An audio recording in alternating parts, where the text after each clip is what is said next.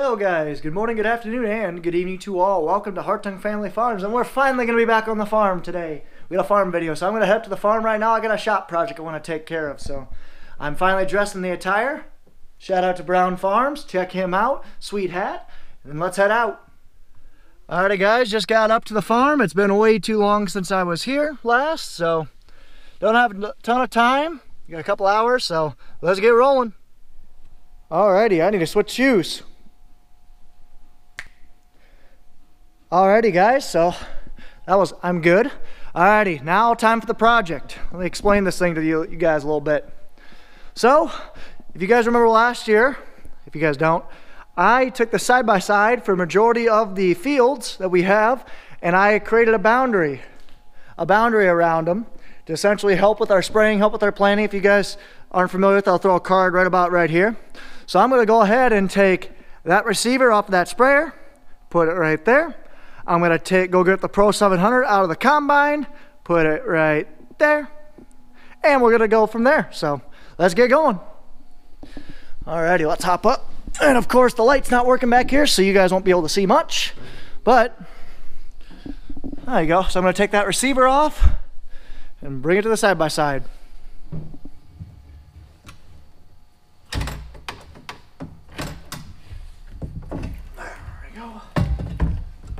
Take a picture of it so I remember which one it is. Selfie. It's a great selfie. I'll throw it up there. This way I remember which harness it goes into. If I can actually get at this thing, it'd be nice.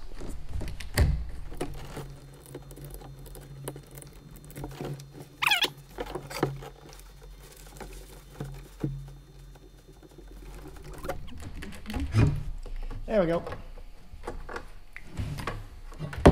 Sweet.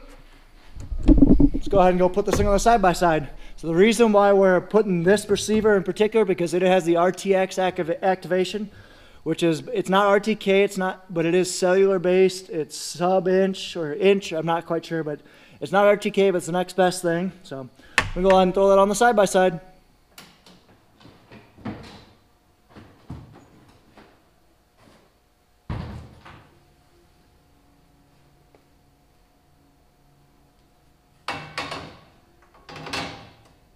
There we go. Simple as that.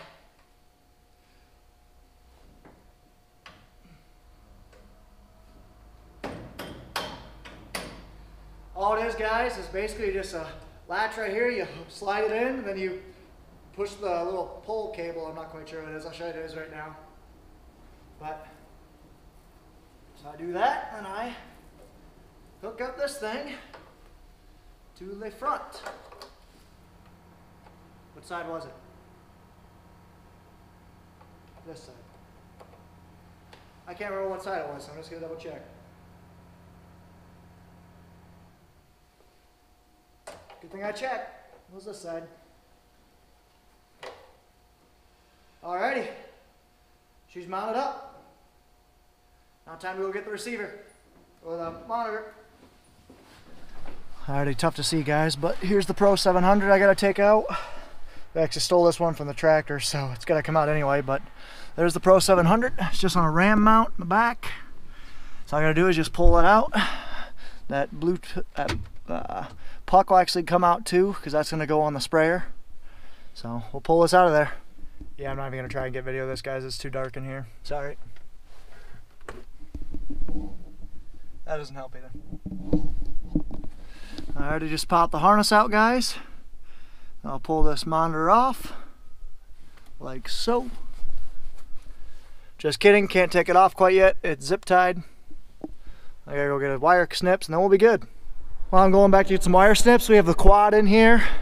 We have our cattle trailer on our nice blue truck, on our newer blue truck. We got the Steiger in the back, New Holland forage harvester FR 9060. We got the 2588 combine in the back, and we got the 7088 combine, which I was just in. Pat and Nathan are feeding cattle right now. Kitty! Kitty! So Pat and Nathan are feeding cattle right now, and I am going to finish doing this. I was just gonna snap to when I could find them, but I'm gonna show you guys how I wish I could do is organize this. All right, scavenger hunt, scavenger hunt. There's gotta be some side cutters on here somewhere. 10 snips I found right there.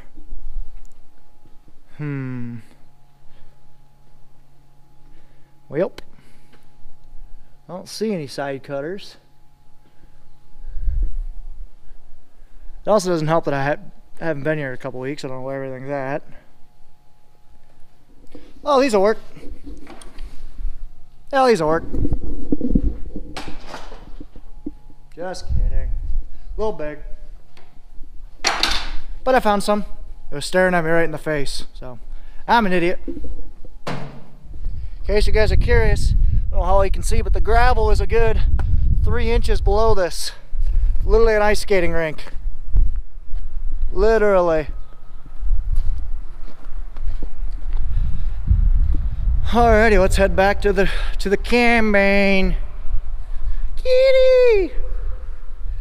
Kitty! Hi! Okay, bye. Alright, heading back to the combine. You guys can't see anything. Skip to when I get to the combine. Alright. See how all you guys can see. But right there is what I need to cut. Right there. Make sure I'm not going to cut anything.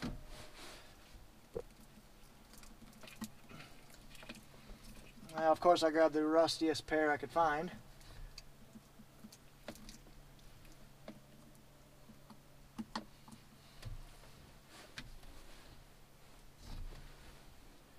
Oh wow, these are bad. There's like no cutting edge. There we go. There we are. Alright, let's take it.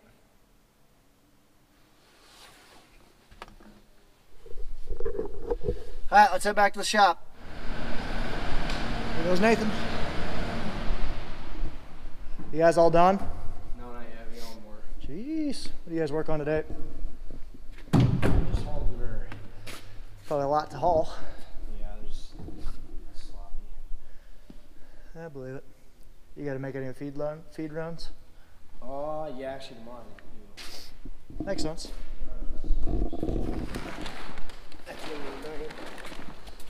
Makes sense. There goes Pat.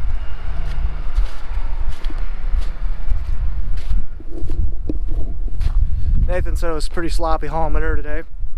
But I can believe it because it was like 40 degrees today. So just making things a mess around here. Even more of a mess than they are right now. There we go. I need to take this off. It's gonna be 10 mil, or not 10 mil. Actually, it might be a 10 mil. I don't know if field view. But a 10 mil is close to a, no. It is a 10 mil wrench. Darn metric system. Alright, I found a 10 mil. So take this field view bracket off. We can put it in the side-by-side. Oh, not the side-by-side. Put it in the sprayer. There we go. Throw this bad boy in the side-by-side.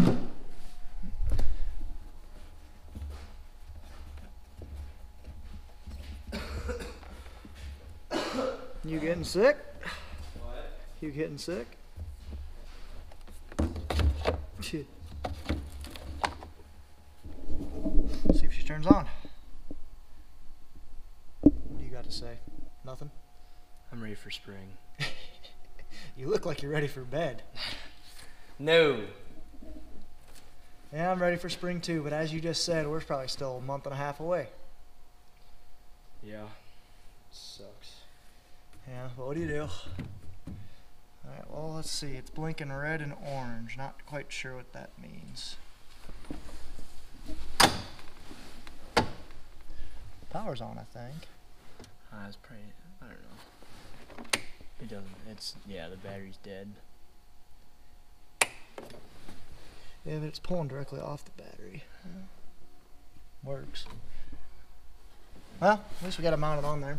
So what you gotta do next, if you guys get it running before I get here, basically just gotta measure it. So you got coordinates for the combine, I'm assuming, or basically measurements from the globe down to the ground.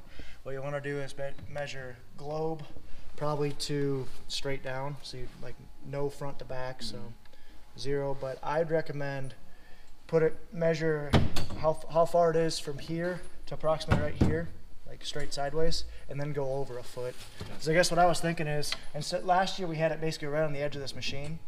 If we have it over a foot, that way we can drive right along the edge of the field, but still be over an extra foot. That way we can make sure Pat never gets shut off for something he shouldn't have shut off at. So, especially on the edges. That's exactly right. So. Nope, I'm just trying to think of fields that we missed last year, or stuff we need to redo. Because we got Zymet's, we got across the road, we got McDonald's, we got your place. Yeah, I'm not sure. I'd have to look. But I'd imagine we're going to redo some waterways this spring. Oh yeah, I'll always do something like that. But at least we got this thing in. Yep. Feeding cattle.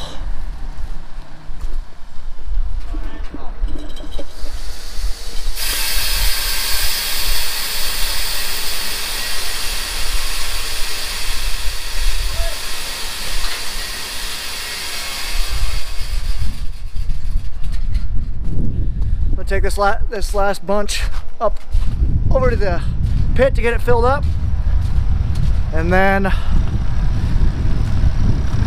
probably do some more odds and ends stuff and then call our night. But I just got word from Nathan that there might be some interesting stuff happening in the harvesting department, so stay tuned.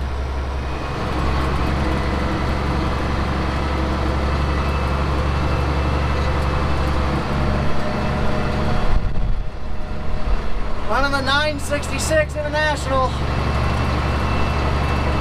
It's a good tractor. It's a really good feeder wagon tractor for us.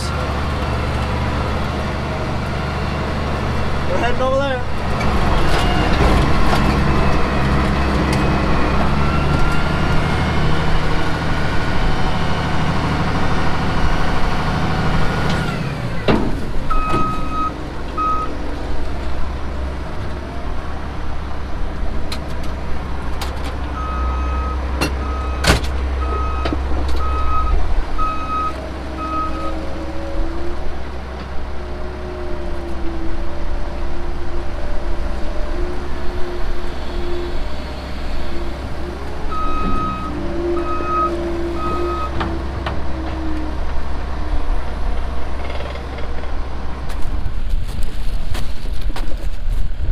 Pulled the tarp. Just cleaned up the tarp, and now I'm gonna finish feeding cattle. Alright, so before I start up this tractor, the PTO guys, what we're mixing in is ear corn, distillers, silage, earlage, corn, and gluten. So he's putting in and ground up hay. So let's start up the PTO.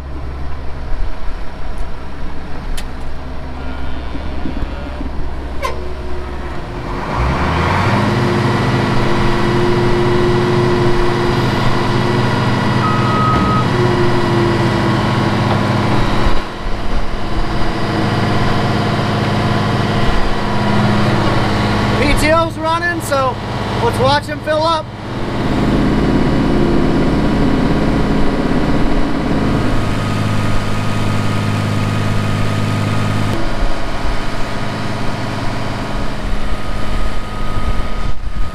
Alrighty guys, it's just getting too dark right now.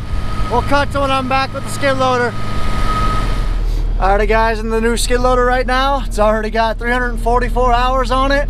We already put on 40 hours or so, so I'm gonna take this thing back to the shed. Let's go. There's the feeder wagon.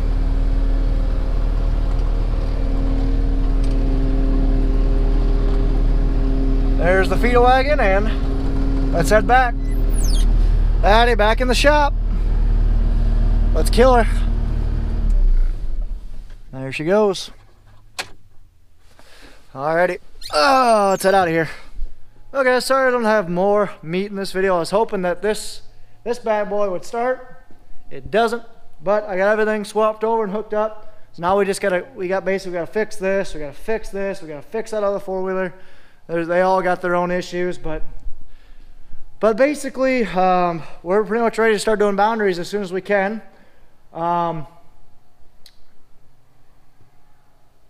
hear Pat yelling when he's feeding cattle right now, but anyway, so like I said, we got at least 500-600 acres of boundaries to do. Just we need to get this thing running. It won't take us terribly long, just a couple days to do it, but we gotta get those done, because if we don't get it done soon, it's not going to get done. But anyway, then shout out for Brian. Definitely check him out. Yeah, let's see. So yeah, I'm not quite sure what the big plans are for the next couple of weeks, but I know we are going to be bringing cows, mama cows back home, heifers back home, because they're going to start calving here in the next couple of weeks, we're thinking. So got some videos that are going to be coming up on that. We're contemplating some really big changes on the farm here, guys. Like some massive changes. Like we haven't made these type of changes in probably 8 to 10 years type of changes. So stay tuned for that. We don't know if any of this is going to materialize, but we're heavily considering it, especially this year, knowing the circumstances that we have in the next year or so. But anyway, like I said, I'm not going to go into detail on that because I don't know nothing is at all confirmed. But as soon as we do know, you guys will be the first to know. So, but anyway, like I said, guys, we don't have a ton left. This sprayer is going to be gone tomorrow. We're going to be hauling corn, fixing equipment, getting stuff ready for spring. Cattle every day, hauling manure, bedding cattle, feeding cattle, moving cows back, start calving. And sooner or later, spring's going to be upon us and we're going to have to go hit it full force. But it is definitely messy outside, guys. We got 3 to 6 inches of ice everywhere out in the yard. So, but anyway, guys, like I said, hope I got a decent video for you guys. Probably the next video is going to be a cattle video. Hopefully we'll be shooting that on Wednesday. But anyway, I'm gonna end this video right here, guys. I hope you enjoyed the video. If you guys did, be sure to like, comment, and subscribe. Follow us on Facebook and Instagram at Hartung Family Farms. And of course, guys, as always, ta-ta for now. Real quick, guys, before I sign off, I'm just here putting the final edits on this video, and I just needed to add this shout out in there. I've come across this channel in the last week or so, ever since Suzanne at WT What the Farm Girl shared it with me. It was Andy Detweiler at Harmless Farmer. He is a farmer who has been doing it for 15 years without any arms. I'm going to misquote that, but at least for a long time he's been farming without arms, and he just started a YouTube channel. Just the fact that he can vlog without any arms is absolutely amazing. This guy has... It's so cool what he can accomplish with just feet. Like just driving, everyday things that we take for granted is something that this guy deals with every single day with only using 2 feet. So anyway, his channel has blown up lately. You guys need to check him out. Just search Harmless Farmer on YouTube and you guys will find him and you will not be disappointed. Check him out.